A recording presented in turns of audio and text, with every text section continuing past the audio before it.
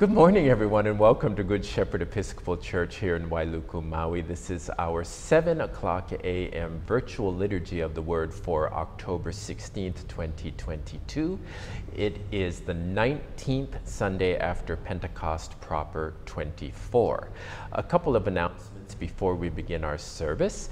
First of all, next week, Sunday, there will be a meeting for Sunday school teachers and potential Sunday school teachers after the 9 o'clock service during the coffee hour. Also tomorrow, October 17th, we will have Jonathan Kutab here speaking in the church sanctuary at 6 o'clock p.m. He will be here to speak about the plight of the Palestinians in the Holy Land. Also, please remember that Chow Fund tickets, the monies are due back to the church on October 24th. And for those of you who would like to have deceased loved ones remembered for All Saints, we must have the names by October the 26th. With that, we will begin this morning's service with the ringing of the bell.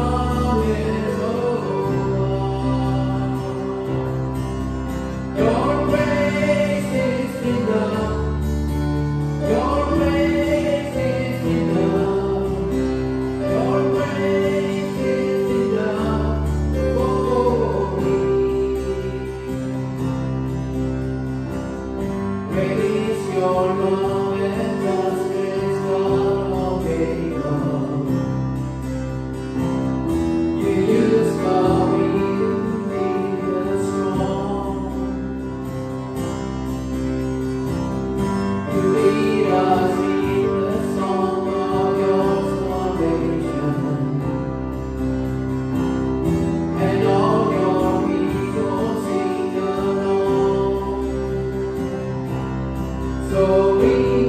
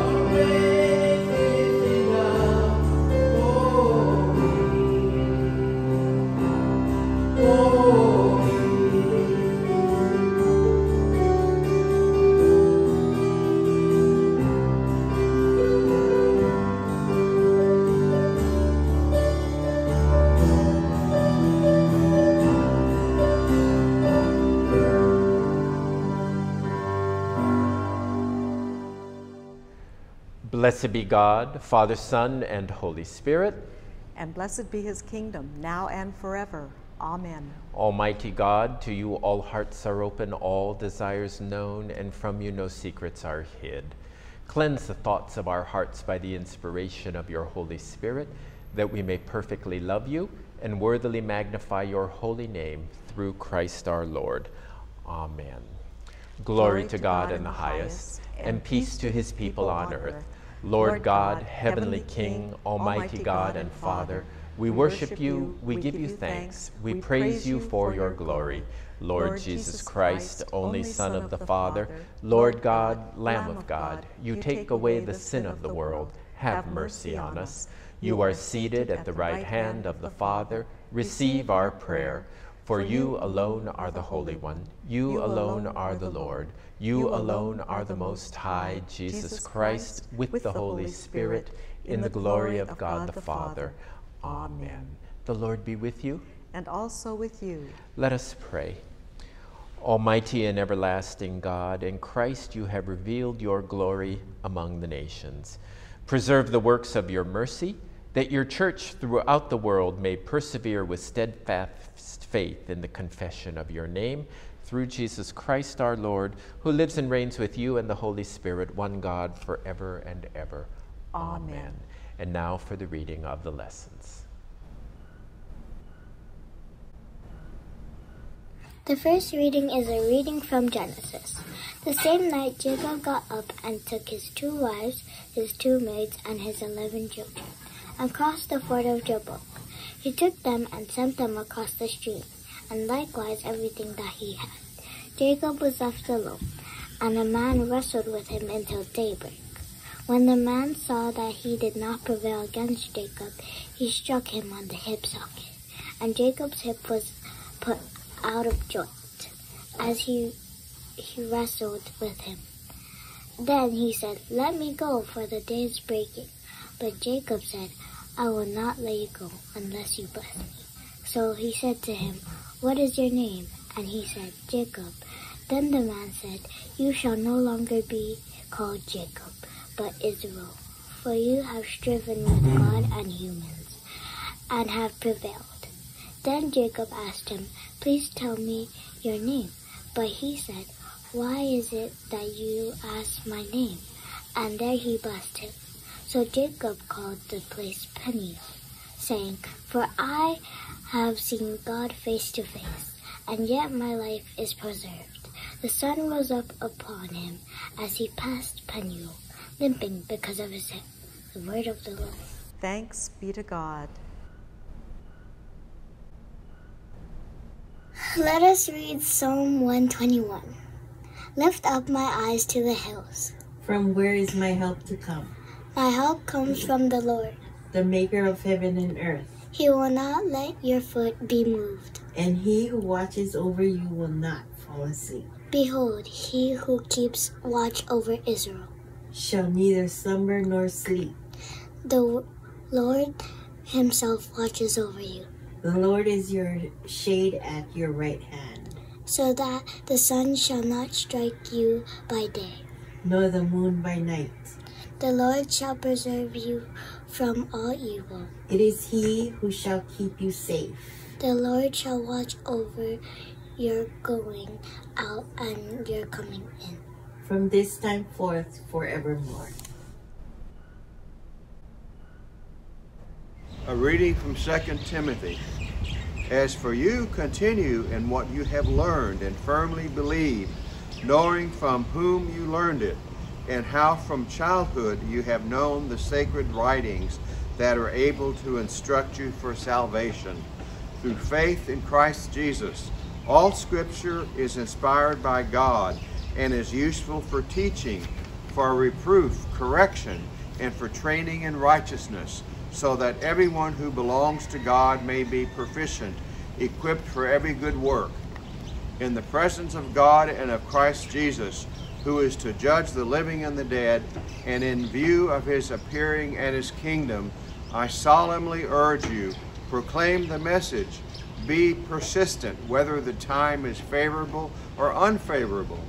Convince, rebuke, and encourage with the utmost patience in teaching. For the time is coming when people will not put up with sound doctrine, but having itching ears, they will accumulate for themselves teachers to suit their own desires, and will turn away from listening to the truth and wander away to myths. As for you, always be sober, endure suffering, do the work of an evangelist, carry out your ministry fully.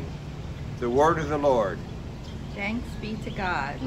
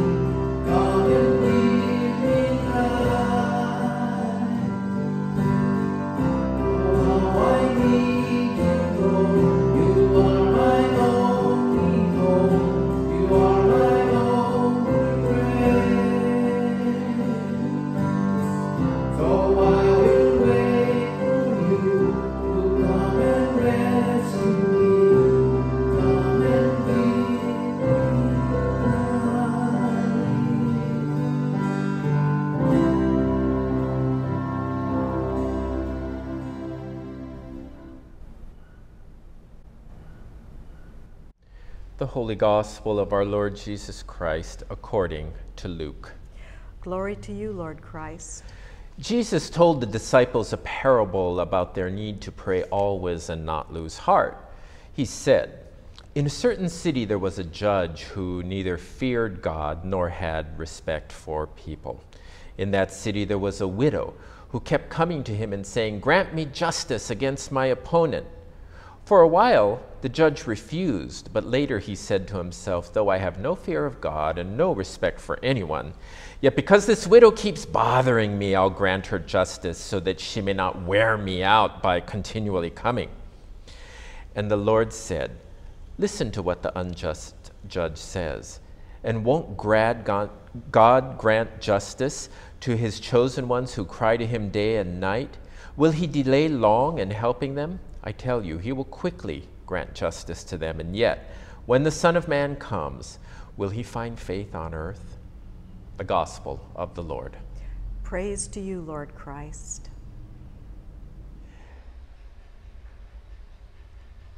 How do we pray? And what do we pray for? The second letter of Paul to Timothy really unpacks a lot of that and teaches us a lot about that. Prayer is not a wish list. God is not Santa Claus. You know, I'm praying for this certain thing, or I'm praying for this certain outcome. Really, any prayer that we offer should be an invocation of the Holy Spirit if we're going to ask for anything. So as we're going through our difficulties and our struggles, we pray for the Holy Spirit to be with us, which that notion seems to make a lot more sense to me in terms of why don't I get what I want from my prayers? Why did I prayed and I prayed and I prayed, and yet my friend James's son Paul died at 32 years of age from PTSD. I prayed and I prayed and I prayed, and my friend Karina died of cancer. I prayed and I prayed and I prayed and I prayed, and my mom died of cancer. Instead, maybe the prayer should be, please, Holy Spirit, come and be with me while I go through these challenges, some of which may be the result of different people's free wills.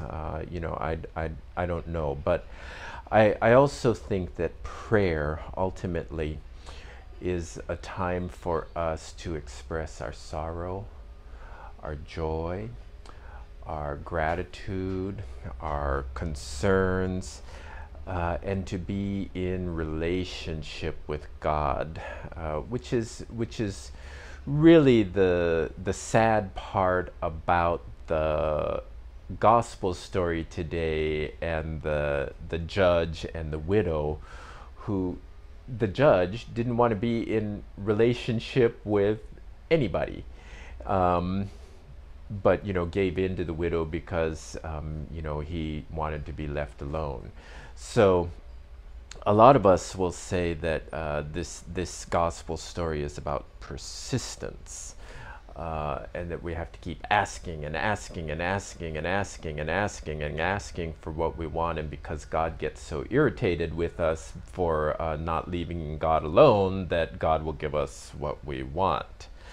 I think if this story is about persistence, then the thing that we need to be persistent about is our prayer, our sharing our sorrows, our joys, our gratitude, our concerns, and to be persistent in that rather than being persistent about our wish list, bearing in mind that any prayer that we invoke, if we're going to ask for something, should be in alignment with God's will for us, and that's why we say, thy will be done. It's thy will, not mine, be done. A lot of people will say, and I tend to agree, that this story in the gospel this morning is not about persistence, but it's about justice. The widow is seeking justice. She's seeking the thing that is going to put her in alignment with God, and those things, those people around her, in alignment with God. And of course, if you look at the parable carefully, the conclusion that you will probably come to, like the conclusion that I came to, is that the judge is like God and the widow is like us, and you know, we be persistent and we be persistent and we seek justice and we seek justice. I wonder what it would be like if we turned the tables and we said, we're like the judge and the widow is like God, constantly knocking at our door, begging for us to be in relationship with God. And because of the hardness of our heart, we don't want to answer. When we look at it that way, it puts a different spin on it, doesn't it? What if the widow is God constantly banging on our door, begging us to be in relationship with God. And how does that manifest in our lives? What are the things that bring us to our knees and turn to prayer in God, turn in prayer to God? And then those hardships and things like that, while they are not the will of God, I don't think it was the will of God for my friend James's son Paul to die of PTSD at 32. I don't think it was the will of God for my friend Karina to undergo terrible suffering and for her mother to lose her only child. I don't think it was the will of God for my mother to suffer the way she did, but it is the will of God for us to find meaning in all of that and to draw nearer to God, who is like that widow who continually bangs on the door asking us to open and answer and be in relationship with God so that God can enter into all that suffering and be with us, weep with us, and ultimately be a spiritual balm of healing, balm, B-A-L-M, not B-O-M-B, of healing for all of us in our struggles. And I think that that's what's going to get us through these challenges that we seem to be facing today, COVID-19, the possibility of war because of what's going on with Russia and Ukraine. None of those things are the will of God, but possibly the result of our using our free will.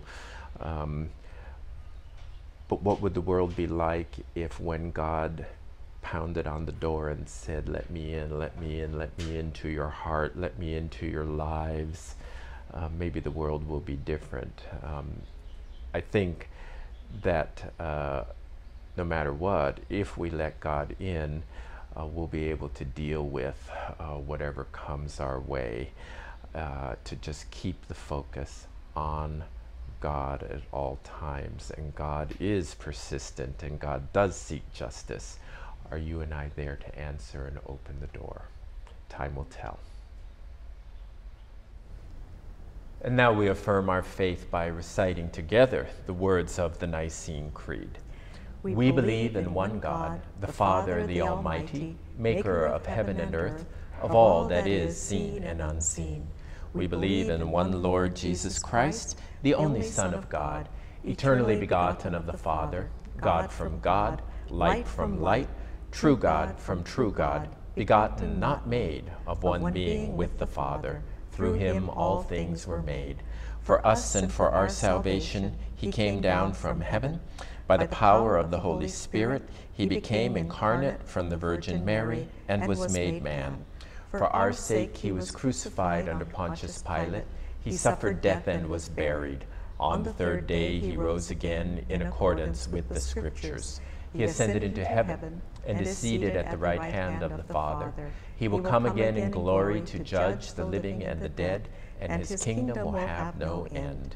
We believe in the Holy Spirit, the Lord, the giver of life, who proceeds from the Father. With the Father and the Son he is worshipped and glorified. He has spoken through the prophets. We believe in one holy Catholic and Apostolic Church. We acknowledge one baptism for the forgiveness of sins. We look for the resurrection of the dead and the life of the world to come. Amen. And now we'll have the prayers of the people. In the Anglican cycle of prayer, we pray for Iglesia de la Región Central de América. In our diocese, we pray for clergy widows, Mrs. Patty Browning, Mrs. Delia D. Chang, Mrs. Eloise Conley, Mrs. Margaret Cromwell, Mrs. Marcia Detweiler, Mrs. Ululani Duncan, Mrs. Claude Dutiel, Mrs. Charlotte Holmes, Mrs. Myrtle Kanishiro, Mrs. Rebecca Kennedy, Mrs. Anna Pessi Langi, Mrs. Belquist Lawn, Mrs. Grace Lee, Mrs. Fane Lino, Mrs. Barbara Longo, Mrs. Priscilla Millen, Mrs. Nancy Minuth, Mrs. Dottie Moore, Mrs. Kathleen Owings, Mrs. Mary Catherine K. Paisley, Mrs. Eugenia Park, Mrs. Joe Piltz, Mrs. Louisa Quintero, Mrs. Paula Rudunoff, Mrs. Florence Sasaki, Mrs. Roxanne Shoemaker, Mrs. Charlesta Snyder, Mrs. Marilyn Snyder, Mrs. Clarita Tabili, Mrs. Tina Urban, Mrs. Ernestina Williams Van Kulen. Father, we pray for your holy Catholic Church, that we all may be one. Grant that every member of the church may truly and humbly serve you, that your name be glorified by all people. We pray for our bishops, especially Michael, our presiding bishop, and Bob, our bishop, all priests, especially Moki, our priest, and all deacons, that they may be faithful ministers of your word and sacraments.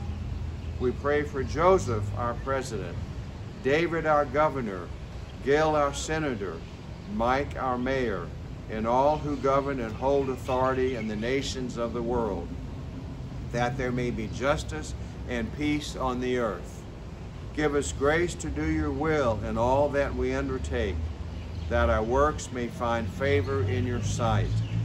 Have compassion on those who suffer from any grief or trouble, that they may be delivered from their distress. Remembering especially this week Macario Idika, Kenneth P. Lee, give it to the departed eternal rest. Let light perpetual shine upon them. Remembering especially this week Vida Dutton Scudder, Philip, Edith Cavell, Samuel Isaac Joseph, Sharasevsky and Channing Moore Williams, Teresa of Avila, Hugh Latimer and Nicholas Ridley, and Thomas Cranmer, Ignatius of Antioch. We praise you for your saints who have entered into joy. May we also come to share in your heavenly kingdom. Let us pray for our own needs and those of others.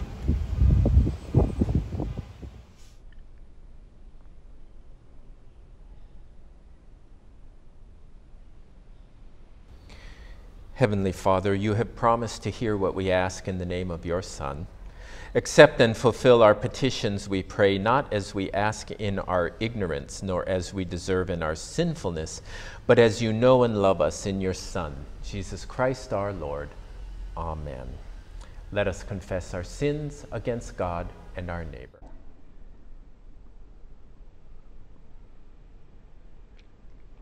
Most merciful God, we confess that we have sinned against you in thought, word, and deed, by what we have done and by what we have left undone. We have not loved you with our whole heart. We have not loved our neighbors as ourselves. We are truly sorry, and we humbly repent. For the sake of your Son, Jesus Christ, have mercy on us and forgive us, that we may delight in your will and walk in your ways, to the glory of your name. Amen. Almighty God, have mercy on you, forgive you all your sins through our Lord Jesus Christ, strengthen you in all goodness, and by the power of the Holy Spirit keep you in eternal life. Amen. Amen. And now, as our Savior Christ has taught us, we are bold to say, Our Father, who art in heaven, hallowed be thy name. Thy kingdom come, thy will be done, on earth as it is in heaven. Give us this day our daily bread, and forgive us our trespasses, as we forgive those who trespass against us. And lead us not into temptation, but deliver us from evil. For thine is the kingdom, and the power, and the glory, forever and ever. Amen. And now may the peace of God, which passes all understanding, keep your hearts and minds in the knowledge and love of God, and of God's Son, our Savior, Jesus Christ. And the blessing of God Almighty, the Father, the Son, and the Holy Spirit be upon you and remain with you this day and always. Amen.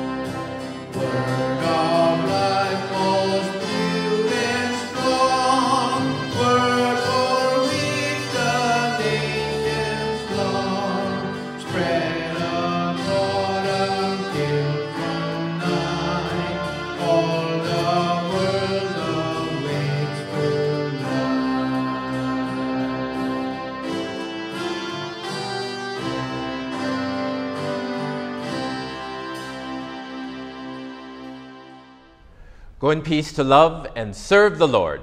Thanks be to God. Thanks be to God. Thanks be to God. Thanks be to God.